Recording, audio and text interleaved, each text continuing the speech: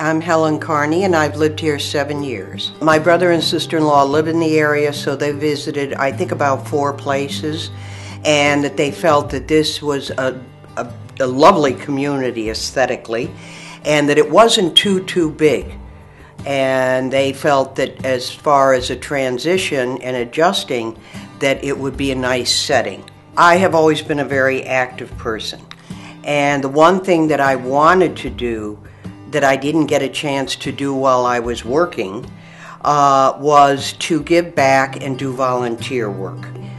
We have UConn right up here on the hill, and they are always looking for volunteers, so I applied there, and I've been working there almost 6 years. And it's great. It keeps me active in the mind. Of course, I don't have a car anymore, and they actually encourage that kind of thing, getting out in the community and doing things like that. So it was absolutely no problem. They were very encouraging on that point. The staff are terrific. They are very giving people, very pleasant people. They are terrific. I have the highest regard for all of the staff here at Middlewoods. We have wonderful conversations. We laugh.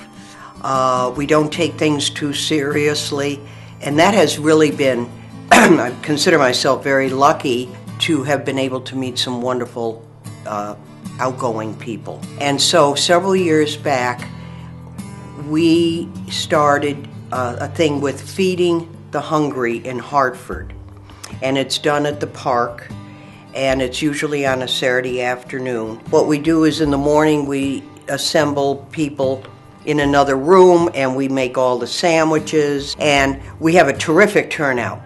Mostly ladies, but a couple of gentlemen, and then those of us that can get around easily then go on the van to Hartford and pile all the stuff up, and then distribute it to these people who are certainly far less fortunate than we are, but they are ever so grateful.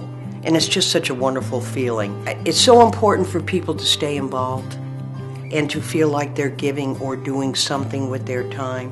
A big place would be too overwhelming.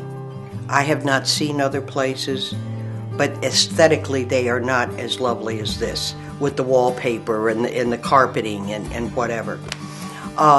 Also, it is centrally located. They have transportation, whether it's medical, retail, banking, church, which means a lot to people because most people certainly don't drive, and it gets very expensive if you had to take cabs everywhere you go. So that, to me, was an added bonus, not having an automobile anymore. And it was a big saving not to have to buy one when I could get transportation for what my needs are. And you got a great staff. What's not to like? The food is great. You don't have to cook, and you don't have to clean. And those, I'll tell you, after many years of that, those are definite pluses.